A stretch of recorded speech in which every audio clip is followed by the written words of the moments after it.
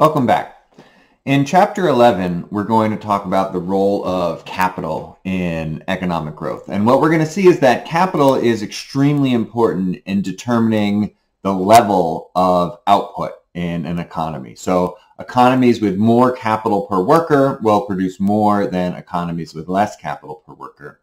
But we're also going to find that long-run economic growth actually can't depend on capital.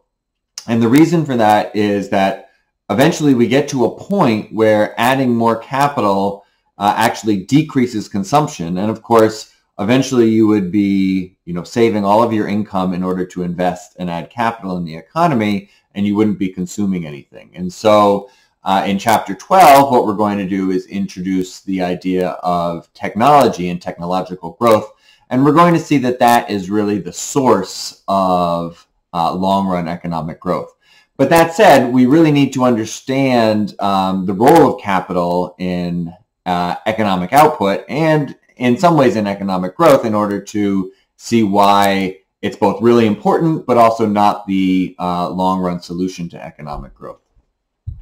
So in order to do that, we can sort of think about what the capital stock is. So remember that capital is everything that is used to produce more goods and services. So that's everything from factories and machines and robots to trucks and computers and land. And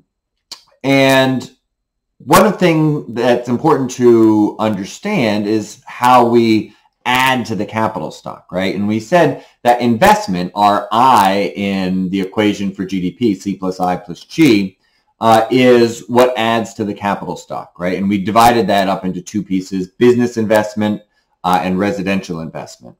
And we also said that our IS relationship comes from the fact that investment equals savings.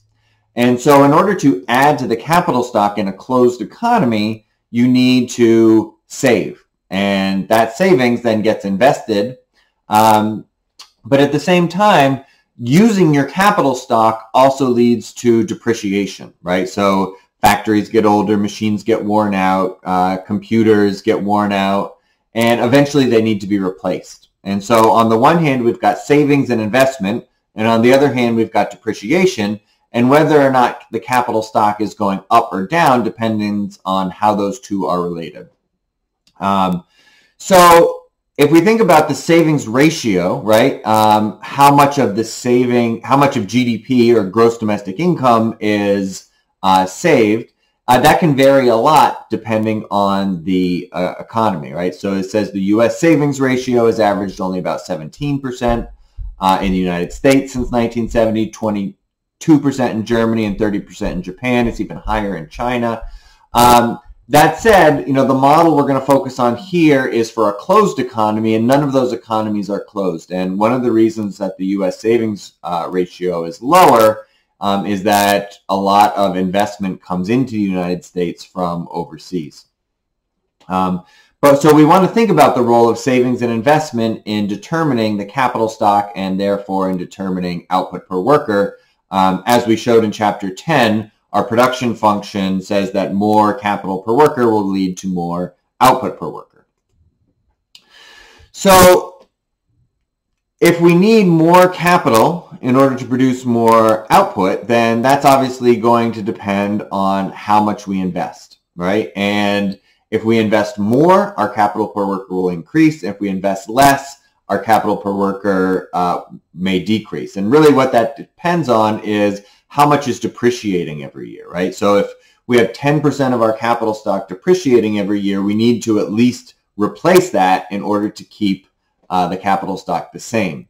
And if we want to increase the capital stock, then we'll need to invest more than that in order to increase the capital stock. So more savings leads to more investment leads to more capital leads to more output. And so we'll talk about that. The interesting point that we're going to sort of get to at the end of the chapter is that there's one point, sort of one level of capital per worker that maximizes consumption. And once you start saving more than that, then consumption is actually going to go down. And so we'll talk about that as well.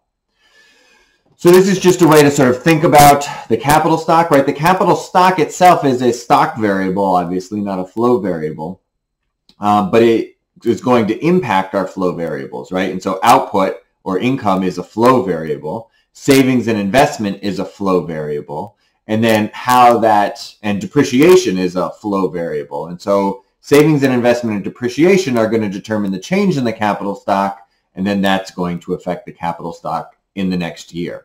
And so that's what we're going to look at. We're going to think about how does capital change over year, and then how does that affect output and therefore savings. All right, so our production function from chapter 10 was just that output per worker is some function of capital per worker, right? And we can write it, we usually write it with a little f in terms of capital per worker. Sometimes you'll even see like capital per worker written as a little k and output per worker written as a little y. And the understanding is that the lowercase letters represent per worker numbers and the capital letters represent total numbers. So we're going to assume for the moment that population is constant, n. So we're going to have the same amount of workers every year, and we're not going to have any technological progress. And these are the two assumptions that we're going to relax in chapter 12. So if we want to increase output per worker, we need to increase capital per worker, right? Higher capital per worker will lead to higher output per worker, but we know that it is, at a decreasing rate, right? It's a concave production function. So we also have a closed economy, right? Which means that investment is equal to savings, private savings plus public savings. And for the moment, in order to focus on private savings, we'll assume that public savings is zero, so that the government has a balanced budget, right? Taxes are equal to government spending. That's not a huge assumption, but I think it's important in this case, especially in a closed economy, because it simplifies things greatly. And then we're going to say, okay, well, how much do we save as an economy? Well, we're going to save some percentage of our income, and we'll call that little s. So lowercase s times output is equal to private savings. And we can think of that little s as like 1 minus C1, right? Because we know 1 minus C1 is the propensity to save. This will give us total savings. And so investment now is equal to private savings, which is just equal to little s times y. So investment is proportional to output. When output goes up, we invest more. When output goes down, we invest less. But also, if S changes, then we can invest more or less, right? So if the savings rate goes up, we invest more. If the savings rate goes down, we invest less. We also need to think about depreciation. And so for depreciation, we're going to use the lowercase delta. So our depreciation is delta. So if we think about the way that the capital stock changes from one year to the next, then so we start with KT, right? That's the capital stock at the beginning of the year. Some of it breaks, say 10%. So at the end of the year, we have 1 minus delta times KT. So that might be 90% of KT. And then whatever we invested that year gets added to the capital stock. So that's IT. So this equation is saying that the capital stock next year is going to be equal to what's left of this year's capital stock, 1 minus delta times KT, plus whatever we invested this year, IT. So that's going to be important because IT we know is equal to S times YT over N. So now we have KT plus 1 over N is equal to 1 minus delta times KT over N plus S times YT over N. Now N is constant, so we're not really worried about that too much, but we want to put everything in terms of output and capital per worker, which is going to be important, especially in Chapter 12 when we allow population to grow and technology to grow. So what we can do here is if we distribute the KTN into the 1 minus delta and then move our KTN over to the left-hand side, we get the change in the capital stock, right? KT plus 1 over N minus KT over N, that's how much it changed, is equal to investment or savings, S times YT over N, minus depreciation, delta times KT over N. And so this is saying, all right, savings increases the capital stock, depreciation decreases the capital stock. And now, obviously, one of the interesting points is where those two are going to be equal, so the capital stock isn't changing. And that's what we're going to focus on in a minute. So this is going to be really important, right? If we're saving more than is depreciating, our capital stock is going to be going up. And if we're saving less than is depreciating, our capital stock is going to be going down. And we know that output per worker is a function of capital per worker. And so output per worker will be going up and down when capital per worker is going up or down. So we can graph this here with our production function. So let's start with the blue line. So the blue line is just our production function that we had in chapter 10. So we've got capital per worker on our horizontal axis, we've got output per worker on our vertical axis, and we've got this concave production function in the blue line. Now, investment per worker is just equal to S, which is less than 1, times output per worker, right? Which is just, so it's going to be the blue line times something less than 1. So it's going to be our green line here, which is just going to have the same shape as our production function, but it's going to be lower, right? It could be 10%, 20%, 30%, 40% of output per worker. And then depreciation per worker is just a straight line because our horizontal axis is capital per worker, and we just multiply that by delta. That could be 5% or 10% or 15%. And so that's just a straight line. And so let's think about what's going on here, right, in terms of finding an equilibrium. If we are at point A in terms of capital, then our investment per worker is at C, our depreciation is at D, and so investment is higher than depreciation, so next year's capital is going to be higher.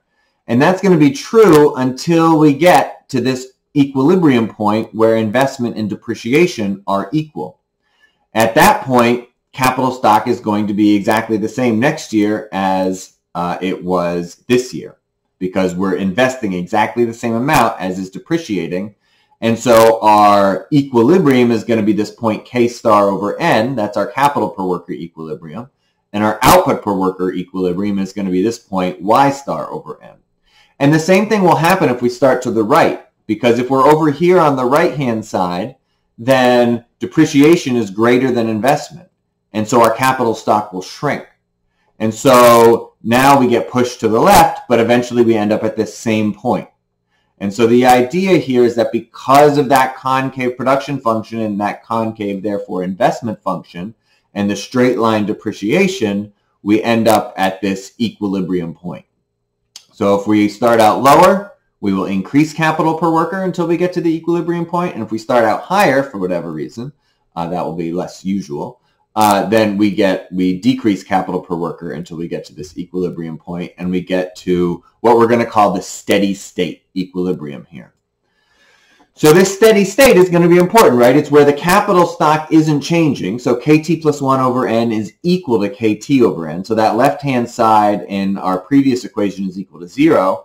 And that means that our investment is equal to depreciation. So savings, S times our function of output per worker, is equal to depreciation times output per worker. And we're putting K star here because that's our steady state value.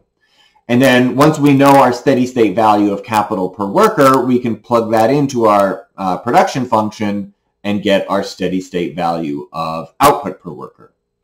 Now note, once you're at the steady state, output per worker doesn't change, right? Capital per worker stays the same, output per worker stays the same. You need something else to change in order to change capital or output, right? It could be depreciation changes for whatever reason. It could be savings rate changes, but something else needs to change in order to change output per worker. Now, obviously, what we're going to introduce in Chapter 12 is this idea of technology changing, and that is going to lead to long-run growth. So that means that if we start out low in capital per worker, we would expect to increase capital per worker pretty quickly, and that would increase output per worker. And this is exactly what happens when, when we have a lot of destruction in capital, whether that's due to a war, like this example in World War II, or a natural disaster, whether that's, an earthquake or tsunami or whatever, that capital needs to get replaced. That leads to higher investment. That leads to higher growth in capital per worker and output per worker. And so this is what we saw in France and frankly in a lot of Europe in the decades after World War II, was that a lot of the capital was destroyed during World War II, and therefore building it back increased output. And French real GDP grew at 9.6% per year, very fast in the 5 years after World War II. So, the U.S. was growing pretty fast too, but not as fast, and not for the same reason, obviously, because World War II, for the most part, outside of Pearl Harbor, didn't happen within the United States.